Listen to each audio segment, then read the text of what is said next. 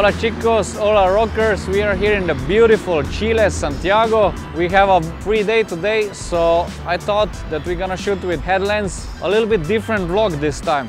So I read a lot of comments on my YouTube channel, and there was plenty of requests that I should explain you how to make a wheelie with a low cc bike. So with my 250 Duke, a standard one, a stock bike, I'm gonna show you how to make a wheelie. I'm gonna try to make it as simple as possible so you can understand it and try it back at home. Okay, let's go try to make some wheelies. Oh, I forget something really important. My gear. First, safety gear, helmet, gloves, knee protectors, chest protector, back protector, as much as possible to keep you safe. You never know when you crash, also when you're learning. But we're gonna try to make it safe. And second thing, really important, is not to practice this on the street, but on an empty, let's say a parking lot, so there is no cars you can crash into it or they crash into you. Safety, safety, safety. When you have these 2 points, then you can continue with the tutorial and learning how to wheelie. So everybody has his own way how to explain how to make a wheelie. So I'm gonna give it the best to try to explain it as easy as possible. So there is one big difference between making a wheelie with a big cc bike and a small cc bike as this 250 Duke here.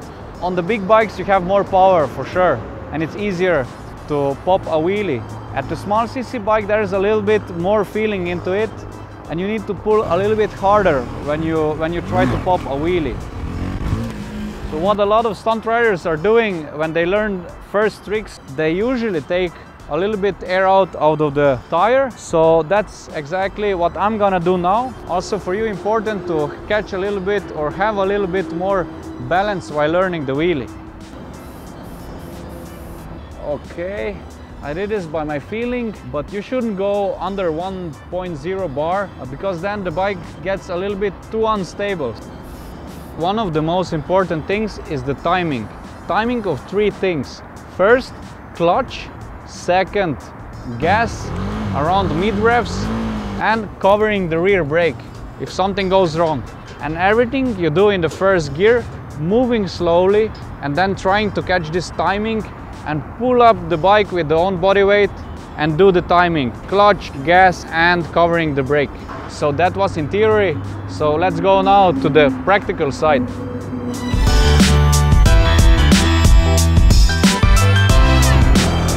We are now at the exercise popping a wheelie. So we are here trying to catch the moment of pressing the clutch, gas it, releasing the clutch, lean back and make a wheelie.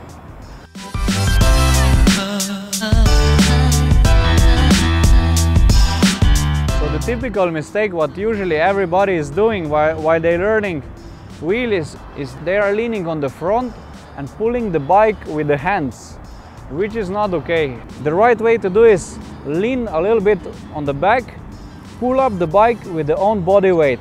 So while clutching up, you lean on the back and it's much easier to pick up the bike. Here you can see I'm pulling the bike with my own hands and leaning on the front, but I cannot pick up the front wheel. And this is the difference when you sit a little bit back, lean back and transform the whole body weight on the back of your bike and clutch it. This is what I call step-by-step popping a wheelie.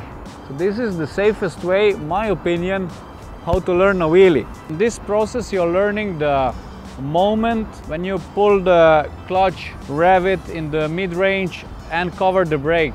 And this point of learning the timing is the most important. Later on also when you're doing a wheelie. And once you learn this, you're gonna always be able to wheelie whichever bike you want.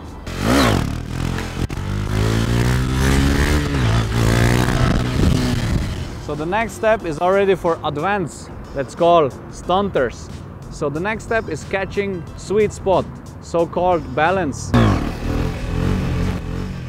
I'm playing with the gas and catching the balance while wheeling the bike. I'm covering the rear brake just in case I'm gonna gas it too much and I need to bring back the front wheel safely.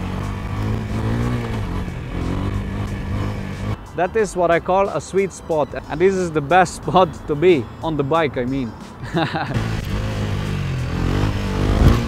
What we shouldn't forget is also not only how to make a wheelie and pop a wheelie, but how to also slowly bring back the front wheel down to the asphalt, because of two reasons. If you are too fast on the wheelie and you suddenly slam the front wheel, you can lose the control. The front wheel start to wobble and the whole bike, and then you fly on the asphalt. And also you can destroy the front fork sealing, and this you also don't want to do it. Yeah, this you're gonna learn by the popping a wheelie exercise.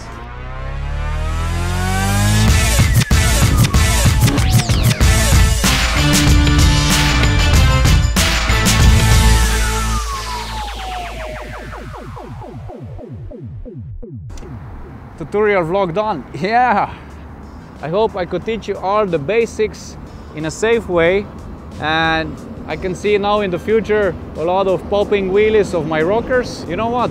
Send me some videos of you how you make wheelies, and I'm gonna try to teach you through commenting on your video. You can find the email in the description of this video. Search for it, send me your videos. I'm gonna help to improve your style of how to properly do a wheelie. And that was it of our not really regular vlog. So let's continue now with the regular one. Okay, we are back to regular vlogging. We are here now at KTM Chile store. The reason why we are here tonight is we are launching the new Dukes. So they throw a big party, and I'm gonna surprise the people with my little show, a short show. Let's see how this is gonna work. And yeah, let's go talk a little bit with the people and ask them how they like the new Duke.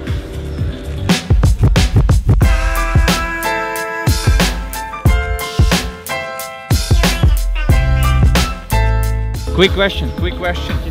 How do you like the new Duke? It's perfect. Yeah, perfect. The design is very, very beautiful. Yeah. Do you like the new design? Yes, totally. Okay. How do you like the new Duke? Thumbs up? Yeah. Okay, thumbs up. We have thumbs up. Things are very aggressive. It's so much modern. More aggressive, tough, more aggressive. Like Super Duke. Yeah, Super Duke. Very good. Very good. Okay, very good. We have thumbs up. What do you say about the new Duke? Filete, compadre, filete, primer corte. So we have only good comments about the new Duke.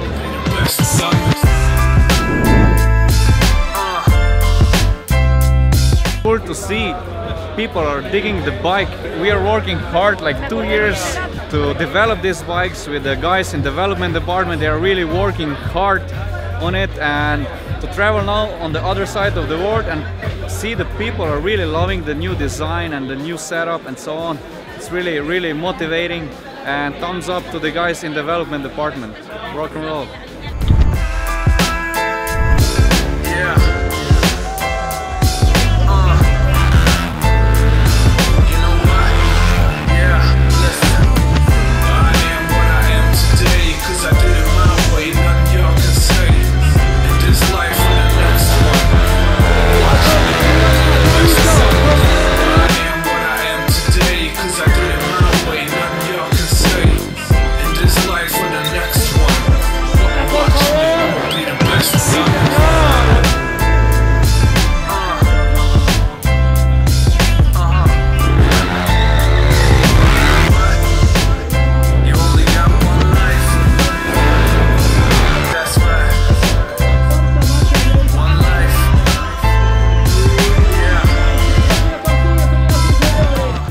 Over now, it's done. Duke is officially launched in Chile.